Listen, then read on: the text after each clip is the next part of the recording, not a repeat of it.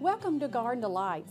I'm Susan Howington, Family Consumer Science Agent with the Henry County Cooperative Extension Partnership with the University of Georgia. We've got a great show for you today. We're going to talk about turnip greens. We're going to make a turnip green casserole that I hope you'll like.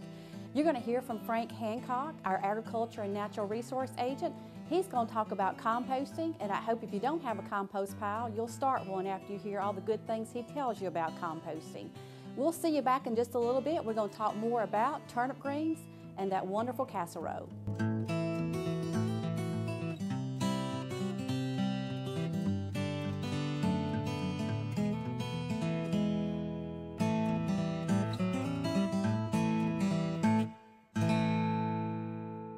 Welcome back to Garden Delights. We're going to be talking about turnip greens today, and we're going to be making a turnip green casserole, and I hope you're going to like it. But let's talk about what's so wonderful about these turnip greens. When you're growing turnip greens, it takes a good bit to make any kind of casserole if you're just going to cook them on top of the stove.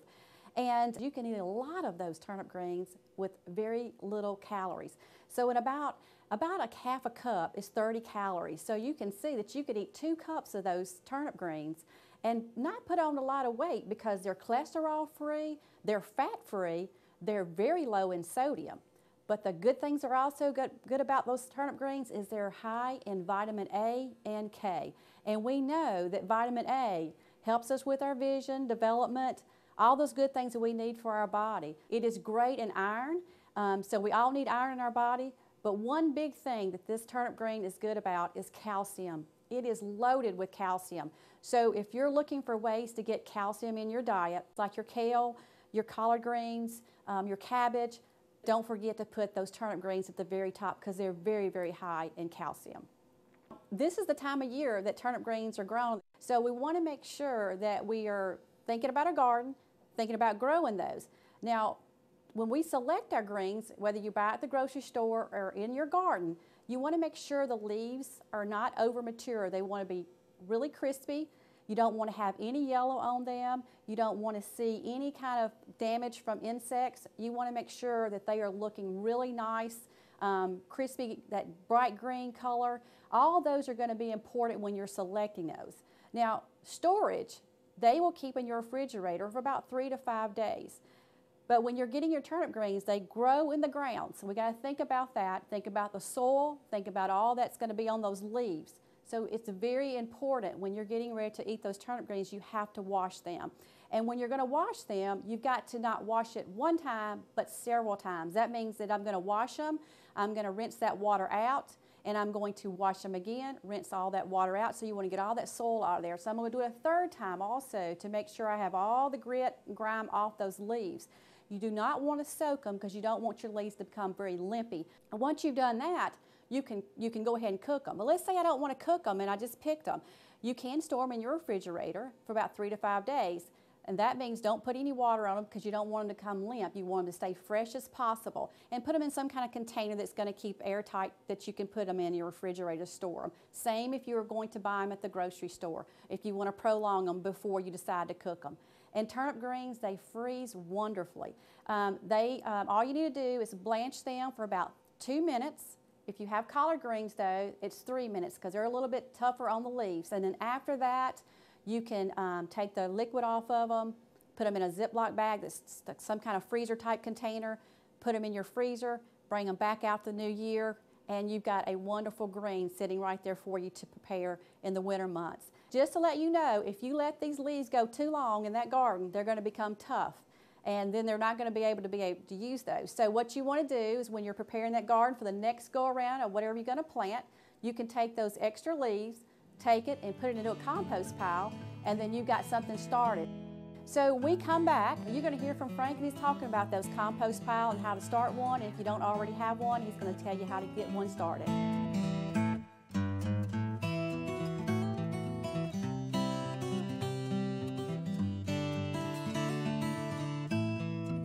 This month we are talking a little bit about turnips. Susan's going to be cooking us a dish out of turnips. Turnips are one of those fall or early spring season crops. You probably get a better crop in the fall. You would have planted them back in into August, 1st of September. They're better when the greens are more tender or younger, and also the turnips themselves are better when they're smaller. But she's going to be talking about turnips. I thought I'd take this opportunity to talk a little bit about compost today. Compost is something that happens. This is Mother Nature's way of breaking down things, the organic materials that are no longer needed, like tree leaves, grass clippings, waste, vegetable and fruit waste from the house or in the field, either one. And so this composting, it requires a little bit of thought into how you balance your pile out. Now there's a couple of ways to do composting. One would be a colder method where you just pile your stuff up and you wait till it decomposes and then you can use it. That could take a year to 2 years for that to happen, but the compost would be just as good when it's over with. But what we want to talk a little bit about is how to build a compost pile that's going to build up a little bit of heat so that it would kill the any weed seeds in there. It would kill some pathogens that might be in the soil. And so as we go along here, we'll get into the hot composting. Things that you can put in a compost pile: you can put waste from the house, the vegetables, fruits and that sort of thing. You don't want to put any milk products in it. You don't want to put any meat in it. You don't want to put any animal feces in it, like dog and cat, and certainly no human kind of waste would ever go in the compost pile because they can have harmful bacteria in them. So when we talk about manures, we're talking about chicken and cow and horse, and those can apply a little bit of nitrogen to your mix that helps this thing operate. These microorganisms, mainly starting off with the bacteria, they require about 8 carbons to 1 nitrogen in order for them to live, and then we use about 16 more to do the work that they do in the decomposition process. So if you go too heavy on the carbon side, which would be your brown things like hay and sawdust that have high carbon content, little nitrogen content, then you get into a situation where it takes a real long time for them to decompose, and the pile probably won't get hot like you'd like for it to. So you got to add a little nitrogen to it. Some things like hay and sawdust might be more bulking materials that you add to keep air circulating, because in a compost pile you got to have some oxygen, you got to have a little bit of moisture, and then you got to have the compounds that you're trying to break down. Generally speaking, you're going to get all the microorganisms you need out of the stuff that you put in the pile. They're just going to come with it. I know there's products out there to enhance your compost pile and all that, but you're really not going to need anything additional to what you're putting in it as far as waste is concerned. But this pile is finished, it's cooled off, it's ready to be used.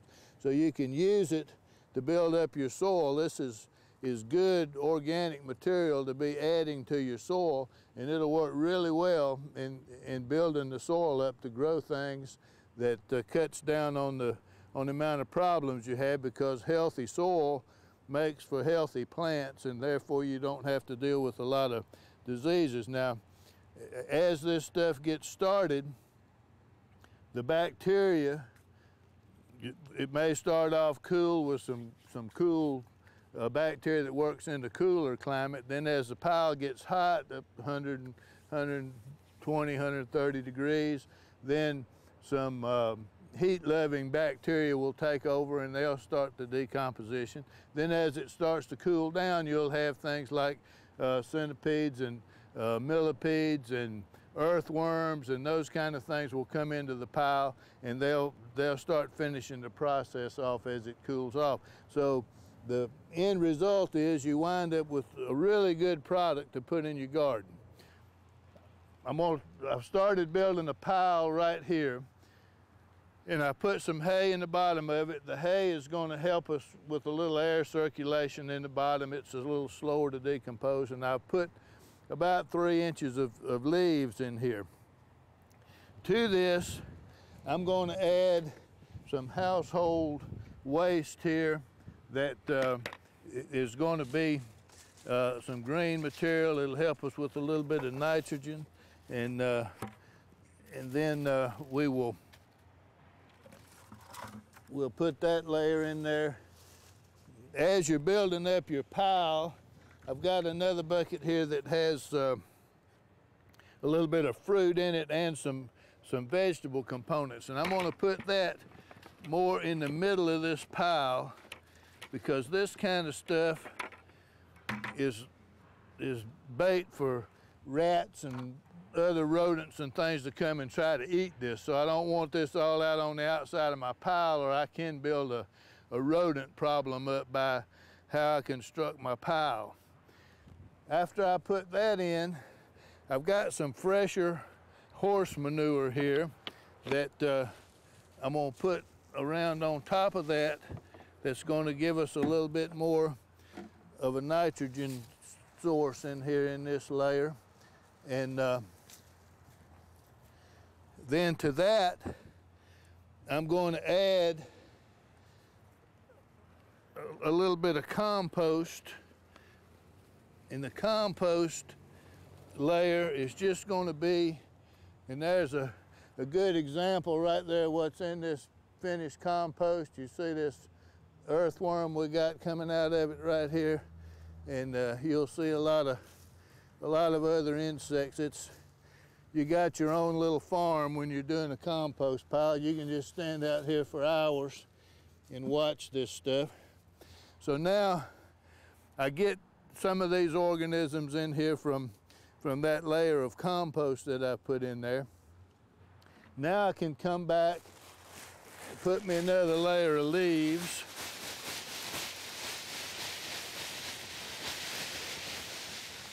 I don't want to go too heavy on them and make something that's not going to do what we want to do. And then we can just kind of go on from there. More household waste can come in. Another little layer of some fresher manure to bring in there to help that. As we go along, a compost pile needs to have enough moisture in it that would be like a wrung out sponge. So not a whole lot of water, but it can't be too dry. So we'll add us just a little bit of water to it right here. Now, out in the open, this is usually going to get taken care of by rainfall and that sort of thing. But as I build up my pile, I'm going to add a little bit to it. Come back in here with another layer of compost. And now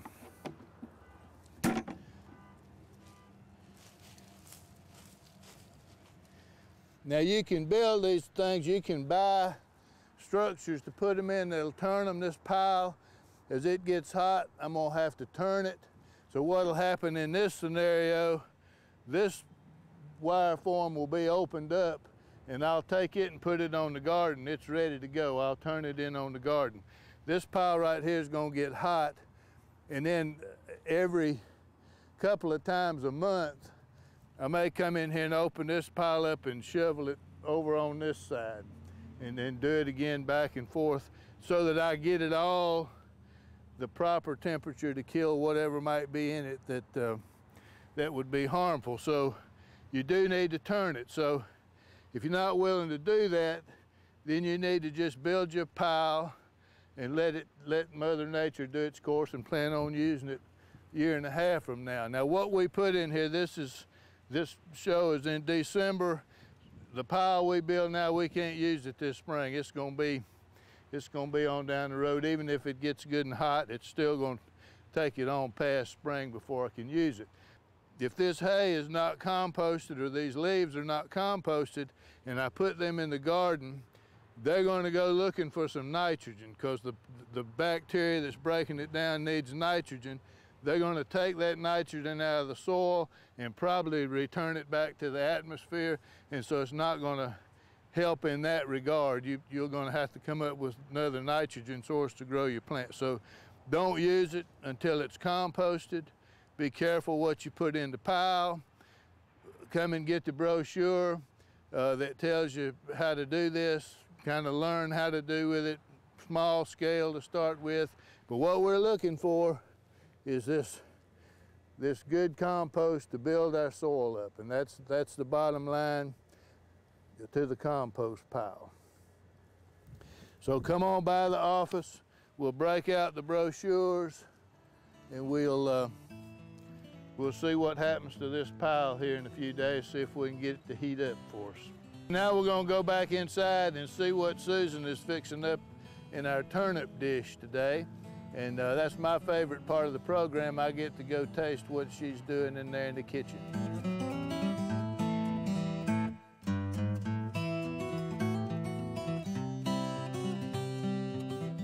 We're going to be making that casserole that hopefully you're going to like. It's with turnip greens, and one of my favorite greens as far as all seasons. When it comes into season, I love them. And it's a really simple recipe. Now, it takes about 2 pounds of turnip greens, and I don't know if you've ever picked turnip greens, but it takes a lot of leaves to make turnip greens once you cook them, because your pot could be very, very full of greens as far as the leaves, but once they start cooking, it really will cook down. So if you got a lot of family to feed, you want to make sure you have enough greens. And for this casserole, it takes about 2 pounds of turnip green leaves. So in the recipe, it does ask for you to chop them up. So what I did is I've already chopped this up in this bowl here, and that's about the 2 pounds, but I need to add this part to it. And I am going to show you that when you are cooking your greens, you want to make it to where it's a little bit chopped down, because when people are taking a bite of your casserole, you want to make sure they're a little bit more bite size is what we're looking for. So what I wanted to show you is when you're cooking these turnip greens, you want to make sure that you're going to cut them down. So for the recipe, it's going to tell you for those 2 pounds of turnip greens, you've got to cook these for about 10 minutes. So you don't want to cook them longer than that. You just want to cook them 10 minutes, because you're going to end up cooking them longer in the casserole. And all we're trying to do is to get them to where they have a little bit of softness so you can chop them. Now, some people might like them finer, and if they do, you might want to put them in a food processor and chop them just a little bit more. So all I'm doing is chopping them to make them a little bit finer, so they'll be easier to eat in the casserole, and also it won't take as long to bake it. So I'm going to finish out with this and just add this back to this bowl, and you can see that I already have these already chopped up. And this is a really simple recipe, but a very tasty one. I want to make sure I get all my turnip greens up back into the bowl too. Okay, so we're going to go down step by step through this recipe. I have my turnip greens, and they're all chopped up now. This is about 2 pounds, and I've water blanched them just for about 10 minutes is what you want to do, and that's just to get them to this nice green color right here. And then you're going to chop them up, and then we're going to add some mayonnaise to it. And I'm just going to take everything and add it to this one bowl. So this is a ½ a cup, and this is light mayonnaise. And if you're really trying to watch your weight, you could go fat-free. But this is light mayonnaise, and this is a ½ of a cup. So we're going to add a ½ a cup to it, and I'm going to end up stirring all this around together. Now, also, you're going to need 2 eggs. And I've already beaten the eggs up a little bit just to add. You're going to add the eggs. And this is going to keep it to where it kind of connects together on the baking time and everything. So I'm going to stack that. Okay, we have our 2 eggs. And then we're going to add Parmesan cheese. And I am going to save up just about a teaspoon of cheese out, because what I want to do is put it on top. So I'm going to leave just a little bit out before I put all this in here, and I'm going to use my spoon so I can save it. So I'm going to save just a little bit, and this is just going to be for me to sprinkle on top with those breadcrumbs at the very end. So I'm going to leave just about that much. Okay, we have the Parmesan cheese, which is 1 cup, and then we have the horseradish, and this is going to add a little flavor to it also. So this is your horseradish, which is 1 tablespoon. So we're going to add that. And if you don't like horseradish, you don't have to add that, but you probably will not even taste it once you try this recipe. Now, turnip greens, I told you had calcium in it, and just from research, they say that looking at the calcium, sometimes that's what they think is what makes turnip greens have that bitter taste. So what we're going to do, and a lot of people when they're just cooking them on their stove, they will add just a little bit of sweetness to it. So what we're going to do is add just two teaspoons of sugar to it. So we're going to add just a little something to add to it to cut that bitter taste that some people say that turnip greens will have, is that bitter taste. And then just to top it off, we have a half a cut of a lemon, and I'm going to take it and I'm going to use the juice from this lemon, and I'm going to try to put it on there, and I'm going to try to cut my hand to keep the seeds hopefully from coming out on into the casserole, because I don't think anybody wants to eat a seed. So I'm going to keep pushing as much as I can of this lemon out. And my coworker tried this, and he thought it was vinegar. And some people do put vinegar in their turnips, but I said, no, it's actually lemons. And lemons just gets those enzymes in that turnip greens. It just helps it out so much. So we just put about a half of a lemon. And I think I just about have it all. And I just dropped my seed that I was trying to avoid right down in there. So I'm going to get those out. So we have everything that I want to incorporate into the turnip green. So what I'm going to do is stir this around. And as you can see, this is just going to kind of connect all the turnip greens together and just give it a little different flavor, but it's not going to be like a thick casserole where you have like a soup or something in it. So all we're trying to do is to mix this around, make sure we have the eggs, the cheese, and if you're a big cheese lover, then you may want to add more cheese to it. So it's really up to you. And like I always say on my recipes, you can take every one of them and adapt it to your likes and change it to your likes too. So I want to make sure that I have this really mixed in. Now I have a casserole dish, and in this casserole dish I already have sprayed it with a little bit of oil so it will not stick as bad. I'm always trying to make something easy when it's time to clean up and wash something. I want to make sure that it's easy on that part. So I'm mixing this around, and it's almost there. Just want to make sure I've incorporated it really well into the turnip greens. And so what you're going to do is you're going to take this and you're going to put it in a 9x13 casserole dish. And hopefully by now you've got your stove at about 350, and this is going to take about 45 to an hour to cook. So that's the reason why I said, you know, when you have to do the 10-minute cook before you do the recipe, that's just to start the process, because you're going to end up cooking them longer into the casserole. So it takes about 45 minutes to an hour, and it really depends on how you like as far as your texture, because it's not going to be just really mushy. It's going to have a really good texture to it, so you will be able to get that taste of those turnip greens. But like I said, all that stuff that we just added to it is going to make it even better. So what you do is you just kind of put it out to your casserole dish, and you can see that 2 pounds of turnips really fills up a 9x13 casserole dish very well. So I'm just kind of moving it around to make sure I have it pretty even, because I want it to bake pretty even in the oven. So this looks really good. I see that cheese, and gosh, I love cheese and Parmesan cheese. I like it a lot because it has a really good taste. The last part of this recipe, so we have our stove on at 350.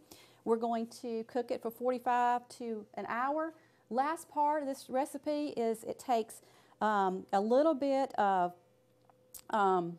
breadcrumbs, and this is about a half a cup. Before I do this, I do want to tell you that it depends on your taste, so I'm going to just salt this just a little bit on top, and that the recipe will tell you just a little bit of salt and pepper for taste, and this really depends on what you like. So I'm just going to put a little pepper on it before I put the breadcrumbs, so I'm going to sprinkle just a little bit of that on there. And then last, we're going with the breadcrumbs, and I'm just going to take this half a cup of breadcrumbs, and what I'm going to do is just sprinkle it right on top and try to cover up the top of those turnip greens. And this just gives a little texture, a different taste. There's different types of breadcrumbs out there that you can get too. So it depends if you want to get plain, or you can get the kind that has different flavors in it, has different cheeses in it. So it really depends on you and what you're looking for. So I am trying to get this about covered. I want to make sure I have it on the outer edge because we tend to do things, we sprinkle it on the center part and we forget about our outer edges because we want to make sure when people get something out of the casserole, they're also getting all those good flavors too. So this looks really good. That's about a half a cup of the breadcrumbs. Now what I'm going to do now is take just what I left in the bowl, which was the Parmesan cheese, and what I want to do is just kind of barely put it around on the top of it. This just gives it a little bit more taste of that Parmesan cheese and also gives it a little bit of texture look with just the breadcrumbs on top. So I'm just going to put the rest of this, and that's about a teaspoon of the cheese that I left out. And if you forget, it's not going to be the end of the world if you forget. So don't worry if you forget to put the cheese on top, but I always, reserve just a little bit. So that's pretty much the casserole that you're going to be making. And as you can see, it's very, very simple to make, and it looks wonderful before you even bake it. What I'm going to do is put this in the oven for 45 minutes to an hour. And if you want to go 45 minutes and taste it, every oven's different, so you're going to have to really kind of test that part of it. But I know for mine, I want to go that hour time because it just seems to be better, and the texture of the turnip greens is even better at that hour time. So I'm going to put these in the oven at 350 for that 45 to an hour. And when we come back, we will have Frank Hancock come and try our turnip green casserole. See you back in just a little bit.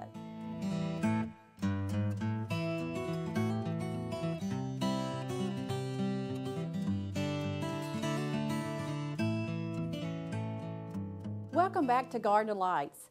We talked about turnip greens today, and we made a turnip green casserole that I hope you'll like. It turned out beautiful. And then of course Frank's here to taste it, and I hope Frank's going to like it. Has a little twist in that regular, just that boiling of turnip greens. So Frank, I'm going to let you taste it. All right, you better I'm make ready. sure I'm ready. that you tell me you like it. Even if you don't, I'm kidding. Hopefully you will like it. So this is our turnip green casserole, and I'm going to take a little bit out too and taste it also. Do you like Parmesan cheese? I like most anything. Very good. Good answer. And I chopped them up so they're a little bit finer. It's good. It is very good. Very good. Very good. Hopefully this will be a recipe that you'll want to try in your recipe box and put it there. Today it's really good. It's very tender. Got a good taste to it. Check the website out and check out this recipe. It is called Turnip Green Casserole. You know, I've been doing a little research on turnips, and one thing that I've discovered, especially in men that don't eat enough turnips are bald-headed. Uh-oh, that's not a good thing. I know it. I don't know if it has a lot to do with this, but I've noticed that. Then a lot of people need to start eating turnip greens then. And babies that have to eat their turnips because they come in a little jar, they've generally got hair. Well, and you know, it has good vitamins that help with that growth too, so that's a good thing to eat when they're little. I also need your scraps from a compost pile. If there's any left. Okay. All right, we'll see you back on Garden Delights.